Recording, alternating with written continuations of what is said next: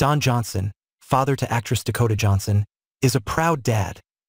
As his youngest child, Deacon, 18, was dropped off by him and his wife, Kelly Flager, for the University of Southern California, they would be visiting him time and time again. "He's my sixth and final one," the Rebel Ridge star told People magazine, adding, "I might have done my best work there," he said of his youngest son. Mentioning the 50 Shades of Grey star, he joked, "I have a famous daughter, Dakota Johnson, who probably won't like to read that in print."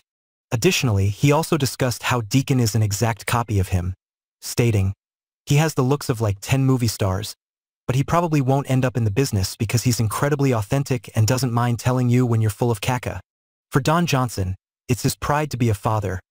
Now that they're all out of the house, it's sad. He admitted, however, he also acknowledged, "But they all come back. They never really leave, and honestly, you don't want them to leave."